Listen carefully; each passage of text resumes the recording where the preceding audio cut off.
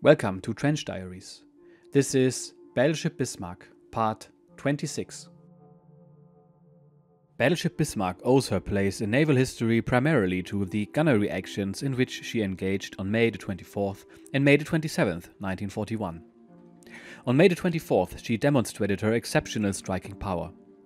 At an average range of 16,000 meters, it took her only 6 minutes and the expenditure of only 93 heavy shells to sink the largest and most famous British battlecruiser of the day. This lightning success exceeded the most sanguine expectations and showed Bismarck to represent a high point in German naval gunnery. On May the 27th, Bismarck displayed an almost unbelievable staying power. She was also a high point in German shipbuilding. It required the collective efforts of a British fleet of 5 battleships, 3 battlecruisers, 2 aircraft carriers, 4 heavy and 7 light cruisers, and 21 destroyers to find and destroy her. In addition, more than 50 aircraft of the RAF's Coastal Command participated in her destruction. At ranges that diminished to 2,500 meters and brought a proportionally high rate of hits, the following ordnance was fired at Bismarck after the action off Iceland. 380 16-inch shells, 716 6-inch shells, 339 14-inch shells, 660 5¼ shells, 527 8-inch shells by Norfolk, 254 8-inch shells by Dorsetshire. A total, therefore, of 2,876 shells in the course of an action that lasted 90 minutes. The following number of torpedoes were launched: 8 by aircraft from Victorious, 13 by aircraft from Ark Royal with 2 hits and probably a third, 4 by Cossack, 4 by Maori, 4 by Zulu, 4 by Sikh, 12 by Rodney with 1 hit claimed, 8 by Norfolk with 1 possible hit, and 3 by Dorsetshire with 2 hits and possibly a third. On May the 27th, there were a few penetrations of the 320mm main belt, particularly near the port forward 15cm turret. The latter, according to Josef Statz, started a fire in its magazine. Because of the range of the action, many of the shells struck the Bismarck in her superstructure. As the King George V and Rodney left the scene of the action, Tovey signaled Somerville, "I cannot get her to sink with guns." There's been a great deal of discussion as to whether Bismarck sank as a result of the 3 torpedoes fired by Dorsetshire in the concluding phase of the action, or whether she was scuttled. Although I was still on board when the Dorsetshire fired her first 2 torpedoes around 10-20 hours, I was not aware of the explosions they produced. That fact, however, has no bearing on the question of what damage, if any, they did. I certainly was aware as I left the aft fire control station at about 10:20 that Bismarck was very slowly sinking. Heavily down by her stern, she was behaving as though one compartment after the other was flooding, gradually but irresistibly. She showed all the effects to be expected after the scuttling charges had been fired and the seacocks opened somewhere about 1000 hours. The settling, the sinking by the stern, and the heel to port increased more rapidly after 10:30, so it may be that, with the battleship already extremely unstable, Dorsetshire's 3rd torpedo hastened the end, but it was not responsible for it. I am morally certain that Bismarck would have sunk without this torpedo hit, only perhaps somewhat more slowly. In his final report on Exercise Rhine, Tovey wrote, "Bismarck put up a most gallant fight against impossible odds, worthy of the old days of the Imperial German Navy, and she went down with her colors flying." How effective was German gunnery, at least at the beginning of Bismarck's last battle? "No casualties or damage to any of our ships during this action on May 27, wrote Tovey in the above-mentioned report. This outcome may seem surprising in view of Schneider's incredibly accurate straddling fire in the first few minutes of the action between 0850 and 0900. But it must be remembered that the crippled Bismarck could not steer a straight course. She kept on heeling to port and turning unpredictably, whereas Rodney, being maneuverable, could take action to avoid Bismarck's registering salvos while the latter was adjusting her fire. And then, at 0902, less than 15 minutes after we opened fire, Schneider's control station in the foretop and our 2 forward main turrets, Anton and Bruno, were put out of action. Apparently, Albrecht's forward fire control station was also put out of action, at least temporarily, at about the same time. This meant that we had been in the fight only a quarter of an hour when the 2 of our 4 main batteries and, with the foretop, the brain of our gunnery, were knocked out. Bismarck's main fire control station was not well enough protected, a defect common to foretop control stations on all battleships of the time. In the interest of stability, heavy armor could not be installed at that height. After 0910, I was able to fire only 4 salvos from the aft turrets Caesar and Dora before my own control station was put out of action. That happened just as I had registered on my target, the King George V. Thereafter, Caesar and Dora went on firing under local control, lay well on target, but without the help of a fire control apparatus, could not score any hits. There is no doubt that Bismarck had an outstanding gunnery system and it was very efficiently directed by Schneider and Albrecht. But, because of the number of ships she was up against, their threefold superiority in weight of shells and the constantly closing range, the decisive blows she suffered were delivered quickly and almost simultaneously. To be sure, Tavi's formulation, "no damage to our ships," hid the fact that Rodney suffered not inconsiderable damage from her own fire. The blast pressure from her 16-inch guns, which were at maximum depression for the concluding portion of the cannonade, severely damaged deck structure and several guns jumped their cradles. Her guns were depressed to maximum depression at times because the ship's command wished to score hits at or below Bismarck's waterline. These experiences soon led to improvements in the construction of British battleships. A further indication of the condition of Rodney after the battle reached me through a US citizen, George C. Seibold, who wrote to me in July of 1982. As a Lieutenant J.G., Seibold was assigned in 1943 to the Intelligence Volunteer Special Service in London, where he heard that as a result of her sustained firing of full salvos, Rodney was badly wrecked and even her keel had been driven out of alignment. It was understood that either Rodney was not designed to fire broadsides or had failed under that punishment. As Seibold's statement has never been confirmed by another source, however, I am inclined to regard it with considerable doubt. In any case, in June 1941, Rodney entered the US Navy Yard in Boston, Massachusetts for an overhaul and repairs. Her arrival there was observed by a then 16-year-old American, John Love, who wrote to me in 1983 that although apparently the ship had not sustained a direct hit, she showed what appeared to him to be battle damage on her starboard side, presumably from the blast of her guns firing at full depression. If any questions remain on our troubled conscience, it is the reason why Lütjens did not attempt to end the terrible and ultimately futile slaughter of the final battle by signaling Tavi, "Ceasefire, Bismarck is scuttling herself, save our survivors." How Tavi would have reacted, I must leave open. To understand the conduct of a German warship captain or task force commander in battle, it is necessary to recall the edict issued by Raeder on December 22, 1939. In reaction to the scuttling of the battle-damaged pocket battleship Admiral Graf Spee off Montevideo. This read in part, "A German warship will fight with utmost force until she is victorious or goes down with colors flying."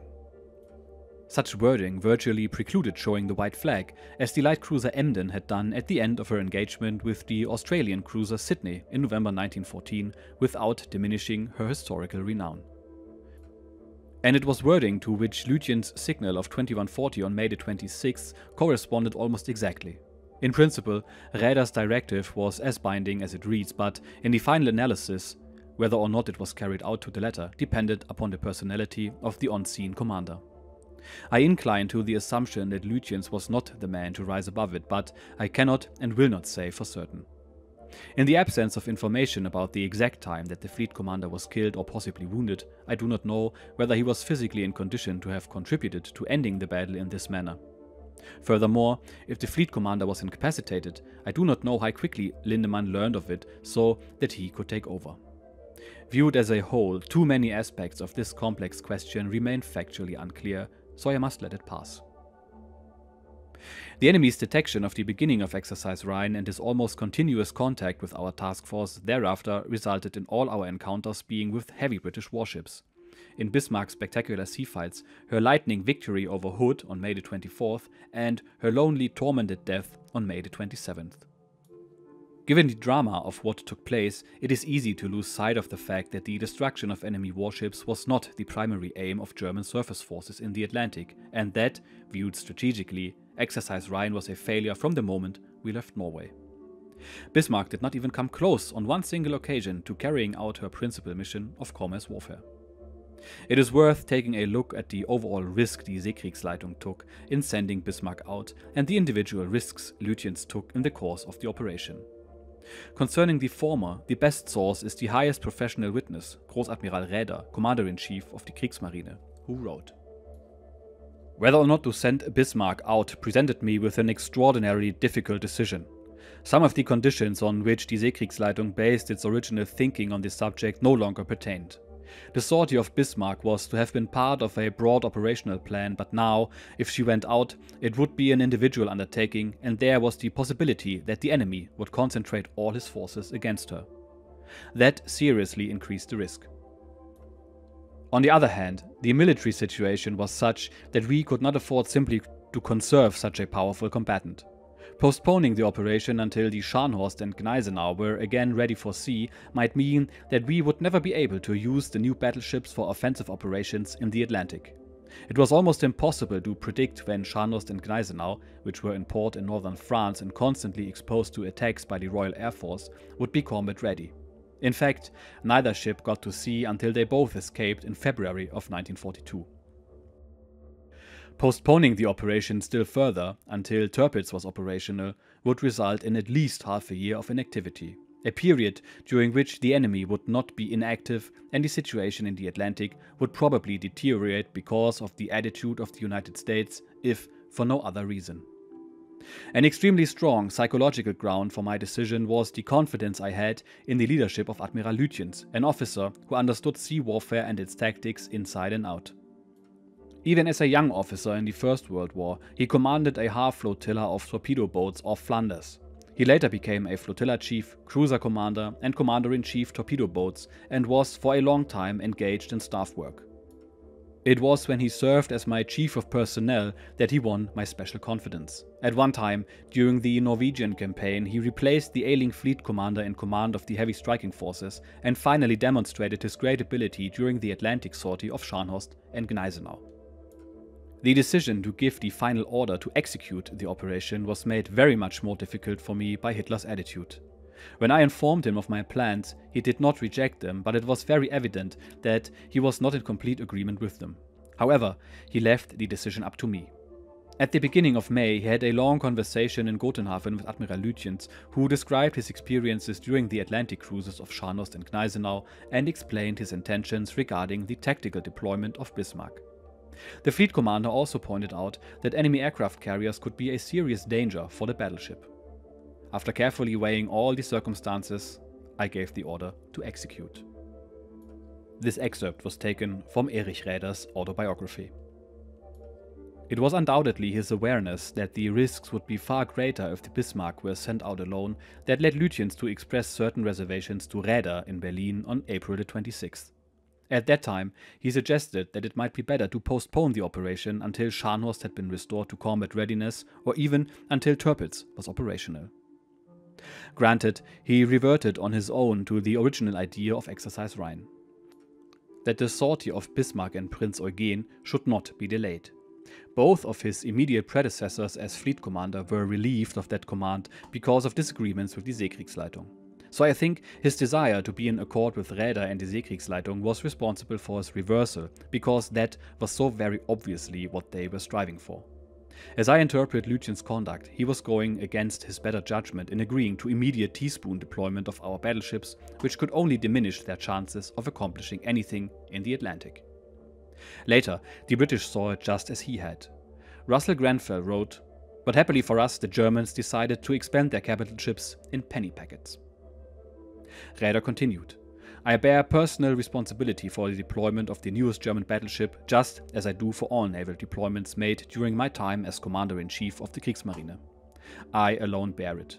No one forced me to carry out the operations. My decision was based solely on the necessity to fight the enemy in war with every available means and according to all the rules of the military art, and that entails committing one's own forces." To be sure, Räder had not drawn a personal lesson from this so keenly felt responsibility. In chronological order, the risks that Lütjens accepted or could not avoid are detailed below. At the end of April 1941, British intelligence learned that the Bismarck had requested fleet headquarters to forward charts, not available in Gotenhafen, for the prize cruise she carried. This news strengthened the suspicion that Bismarck was about to undertake an operation in the Atlantic. British intelligence obtained this information by decoding the radio signal by which Bismarck requested the charts. It had recently gained the ability to do so when, during a raid on the Lofoten Islands, the British disabled and captured the German armed steam trawler Krebs, aboard which was a German Enigma cipher machine and supporting material. As a result, British intelligence was able to decode a number of previously intercepted German signals, including this one. The transmission of an Enigma-encoded radio signal from a ship at sea was a normal occurrence. That, in this case, owing to the capture of the Krebs code material, the British could read the signal requesting the charts was an exceptionally unfortunate development which Lütjens could hardly have anticipated. Therefore, he could not avert the risks it involved. In the second week of May of 1941, the British noticed a significant increase in German aerial reconnaissance over Scapa Flow and as far west as the Denmark Strait. They also deduced from a few Luftwaffe radio signals that they decoded that a breakout by Bismarck was imminent. Admiral Tovey directed the cruisers Suffolk and Norfolk to conduct intensive surveillance of the Denmark Strait. This was an unavoidable risk, and the Seekriegsleitung had to live with it unless it was prepared to give up the idea of breaking out into the Atlantic. Lütjens must have been aware that our intensified aerial reconnaissance would not go unnoticed by the British, who therefore had some warning. The Seekriegsleitung had known since at least the middle of April that by March 1941, the British naval attaché in Stockholm, Captain Henry W. Denham, had built up an organization to monitor the traffic passing through the Great Belt. Whether Lütjens knew of this risk, I cannot say. So far as I know, nothing that might prejudice our chances of conducting war at sea happened during our passage during the Great Belt on the night of May the 19th. Either we were lucky, or the enemy's organization was not foolproof. The heavy traffic in the Kattegat on May the 20th made it obvious that there was a danger of enemy agents learning about the movements of our task force. The risk increased when the Jutland came into view. I do not know how Lütjens evaluated the danger we faced from agents in Scandinavian waters, but we do know from his radio report that he had misgivings about having seen by the Jutland. That he did not take that risk more seriously may be attributed to the response his radio report brought from General-Admiral Karls. As it turned out, the Jutland's reports and its transmission to London led to the loss of Bismarck on May the 27th. On May the 28th, the Admiralty wired Denham in Stockholm, "Your 2058 of May the 20th initiated the first of a series of operations which culminated yesterday in the sinking of Bismarck. Well done." On the evening of May the 20th, Viggo Axelsen saw our task force off the coast near Kristiansand. His ensuing radio message confirmed for the Admiralty Denham's earlier report. Whether Lütjens took a risk of this nature into account is beyond my knowledge. Even though Axelsen's message did not tell the Admiralty anything new, it was extremely valuable confirmation. After entering the fjords near Bergen, we spent a whole day within reach of British short-range aerial reconnaissance. Tovey wrote later, "Bismarck and Prince Eugen were contemplating a raid on the ocean trade routes, though, if this was so, it seemed unlikely that they would stop at a place so convenient for air reconnaissance." This was a risk that Lütjens did accept. Consequently, British aerial reconnaissance identified Bismarck and an Admiral Hipper-class cruiser around noon on May the 21st. Further aerial reconnaissance on the evening of May the 22nd ascertained that the task force had left Norway. Upon leaving the fjords on the evening of May the 21st, Lütjens learned that a British radio message had instructed the Royal Air Force to be on the lookout for 2 German battleships and 3 destroyers that had been reported on a northerly course the day before. Lütjens, apparently unperturbed, continued on his way. He thereby accepted the risk that the enemy, once alerted, would extend his search to the latitudes through which the task force was to pass. On the evening of May the 23rd, when he first met the Suffolk, Lütjens did not turn away. After the subsequent appearance of the Norfolk, he continued to hold his course, followed by both cruisers.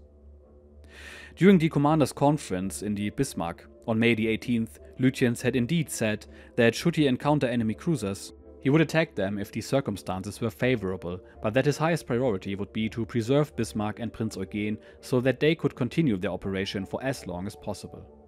In the above instance, he applied the principle of preserving his ships by pressing on without engaging.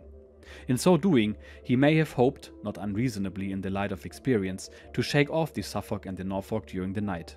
Yet, he thereby unavoidably accepted the risk that he would not succeed and that instead, the cruisers would call up heavier ships. Lütjens was poorly served by German aerial reconnaissance, misinformed about the ships at Scapa Flow in the decisive days, and encouraged by Group North to continue an apparently unendangered operation. He did not realize it, but he was in fact operating with his task force in a goldfish bowl. The Battle of Iceland deprived Lütjens of the freedom of tactical decision he had had before he encountered Suffolk and Norfolk the previous evening. Thereafter, the damage that Prince of Wales had inflicted on Bismarck determined the course of Exercise Rhine. It forced Lütjens to head for the west coast of France through an ocean area that could be covered by British long-range aerial reconnaissance. The pursuit of Bismarck, which began on her 1,700-mile run for Saint-Nazaire, was fraught with almost unbearable suspense on both sides. It led to exciting changes of fortune, hopes alternately rising and falling, and continuous fluctuations between high optimism and profound disappointment. The enemy lost contact with Bismarck and regained it. We suffered from the hits scored by Prince of Wales and from our failure to take on fuel in Norway or from the Weissenburg, which prevented us from steaming at higher speeds and thus, perhaps, saving ourselves. Then, there was the rudder hit that crippled our ship and led to her destruction, the end of a journey nearly 3,000 nautical miles in length which, since her discovery in Norway, had brought Bismarck 9/10 of the way to her destination in France. The loss of the ship and most of her crew was a bitter, heart-rending blow. But it remains to be said, and in the interest of historical truth, it must be said, that in view of the risks that die Seekriegsleitung and Lütjens knowingly accepted, the loss could not be ascribed to an unforeseeable fate, nor was it tragic in the classic sense, because it was not the result of a fatal flaw in the character of the fleet commander. The sinking of Bismarck had a decisive effect on the war at sea. Shortly thereafter, British forces sank 6 of the steamers belonging to the resupply organization for the conduct of the war in the Atlantic, thereby dealing that force a devastating blow. It was no longer possible for our surface forces to undertake large-scale operations of any duration in the Atlantic. Tavi's words of May the 26th came true. The sinking of the Bismarck may have an effect on the war as a whole, out of all proportion to the loss to the enemy of one battleship. It has been nearly 50 years since the Bismarck sank on 10:39 hours on May the 27th, 1941. She lies at 48 degrees 10 minutes north and 16 degrees 12 minutes west, not very far out in the North Atlantic, and yet the distance of an eternity from the shores of France. The end of her brief career foreshadowed the passing of the battleship era, of which she was a technological triumph and upon which she and her brave, fallen crew left an indelible mark. An indelible mark indeed, considering we are still talking about Bismarck today, over 80 years after she sank. In this episode we have learned a lot about why Exercise Rhine failed and why the sinking of Bismarck had such a profound effect on the war. One can hypothesize what would have happened had the big ship survived, but Allied air power would have at some point taken her out, I'm sure, just like her sister ship Tirpitz. Mass aerial attack and even the advent of guided munitions such as the Fritz X glide bomb made the task of the battleship that much harder. Even though conventional gunnery still had some role to play, as it was possible to hit large targets very far out. To remind you, HMS Warspite hit the Italian battleship Giulio Cesare at over 25,000 yards and as such is tied with Scharnhorst, who hit HMS Glorious at about the same distance. The great and mighty Yamato, with relatively primitive fire control for the time, managed to hit the small destroyer USS Johnston at a range of 20,000 yards with 3 shells out of a full salvo, while Johnston was steaming away at flank speed. But as we know now, even the biggest ship can fall victim to air attack. Anyway, Bismarck will forever be remembered, as well as the Hood, and the entire action has gone down in history as one of the most famous naval engagements of all time. I hope you've learned something new from the account of Burkard, and in the next episode he'll tell us what it was like being a British POW. I will see you then, cheers and bye bye.